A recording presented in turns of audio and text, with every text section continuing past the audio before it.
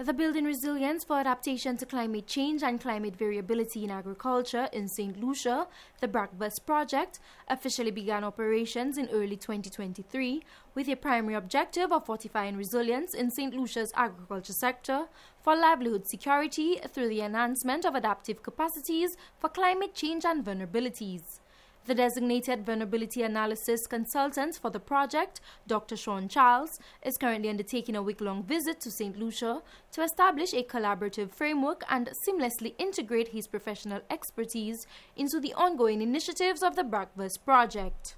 An Inception workshop was conducted focusing on geographic information systems. Engaging stakeholders that exist within the agriculture sector, Dr. Sean Charles conducted diagnostic tests to evaluate their current capacity levels. He says the aim is to compile data from all stakeholders into a unified database, facilitating an analysis to prioritize sites. Farming now has differed over the last 20-30 years in Saint Lucia, as noticed, and we need to find creative ways to help reduce the negative consequences, both from extreme weather conditions, from pests and disease control. We have quite a bit of animals here that destroy our crops, and we need to come up with some strategies to deal with it. All in the aim of building resilience, not just getting rid of, but being able to promote sustainable agriculture for the next 20, 30, 40, 50 years. Targeting agricultural regions 1 and 2, 6 and 7 in the northern, west and southwest parts, the project addresses issues such as steep slopes, landslips, water shortages, poor drainage, salt intrusion, low production capacity, and weak competitiveness in domestic supply chains.